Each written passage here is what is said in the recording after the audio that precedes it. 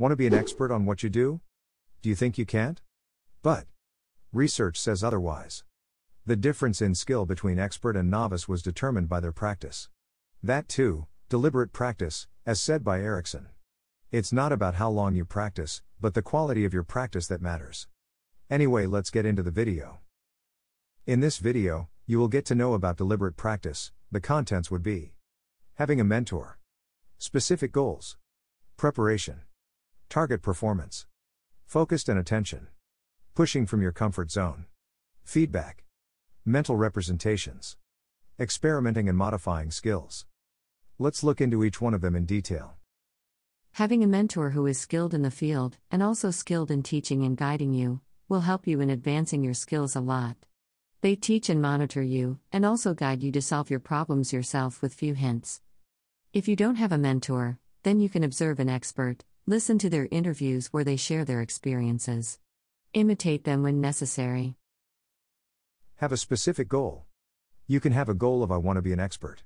But having a specific goal is even more helpful and effective, like playing a piece of song to solve a math problem. Having specific goal is crucial as it can measure your performance as pass or fail, an idea on your strengths and weakness. Measuring your performance can help you in analyzing if you are improving or not. Prepare before you start practicing towards the specific goal. Here, preparing means visualizing your practice in detail. Experts visualize their practice in more detail than non-experts. Let's say you want to practice playing a piece of music. You can visualize the position you are holding the instrument, your hand movement, and varying pressure required as you play, and time that is required to play the piece. So, if you practice after visualization, if something doesn't go as you visualized, then you will instantly notice your mistake. Self-monitoring becomes effective. After noticing your mistakes through self-monitoring, now you have to improve in those specific areas. That is, target performance. You may have noticed that you make a bit of mistakes where there is change in pressure when playing music. Work towards your pressure control. Or you could have noticed that you make mistakes when there is change in hand movements, then probably you can improve in your dexterity. This may look like making you slow in improvement, but actually, it will save your time in a long run by reducing your time visiting towards basics every time. Be focused and attentive. Quality is also important. You may practice for hours and hours, but what may be the point if you practice so you can't figure out your own strengths and weaknesses? Maintaining your focus will drain your mental energy, making it not possible to practice for long hours. But don't worry, as you constantly focus, you will be able to focus longer and longer as your brain gets to adapt itself.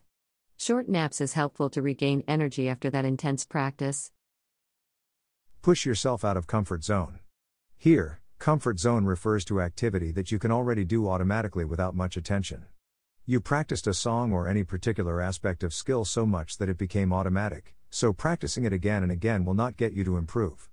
Instead, do something different, something that you have never tried, or didn't focus much before. Especially, trying a new activity that will improve your target performance, like any hand exercises to improve your finger strength and dexterity to play piano. Doing same thing will lead you nowhere, especially when practiced enough that it became automatic. Feedbacks are valuable.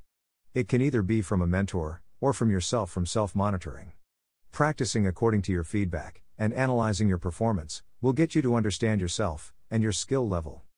Know yourself as much as you can is an important achievement. Then comes mental representations. We all form mental representations, it makes our lives easier. Mental representations, for example, if you were to think about, say, computer, you might think about monitor, keyboard, mouse, gaming, all these in blink of an eye.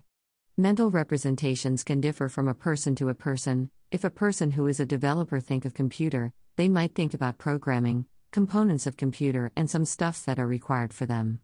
Experts tend to have longer and quality mental representations than who are not experts. The more and quality mental representations you form, the faster you can learn. If I say any new concept that was discovered or invented yesterday, and that concept is based on technology.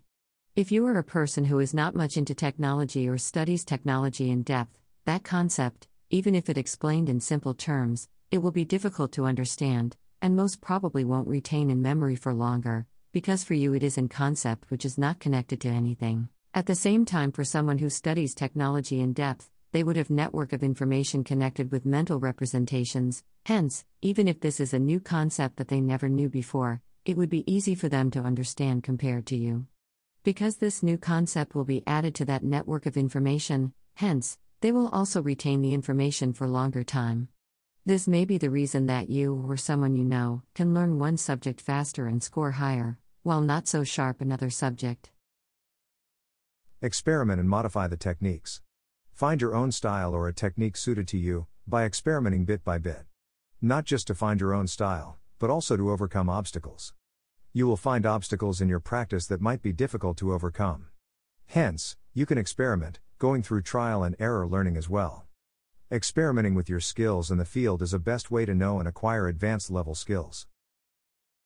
In this video, we looked into deliberate practice. If you have explored the world or have heard about, there are people who has achieved so much in such an young age, and some people who are unbeatable in their fields. You might call it inner talent, talent that has been acquired through genes, genetics, and all. Well, it is true, even they should practice intensely, but also they are born with talent as well. So, it is better to choose a field that you have genetic advantage, and invest your time wisely. Of course, at the end, it will be your choice, and it should be. That choice is left to you. You can research on this topic and yourself by yourself. So, for the next video, we will see on genetics influenced behavior and talents, to give you more clarity. Till then, of course, apply what you have learned in this video or perhaps, research yourself by asking questions and learn more about it.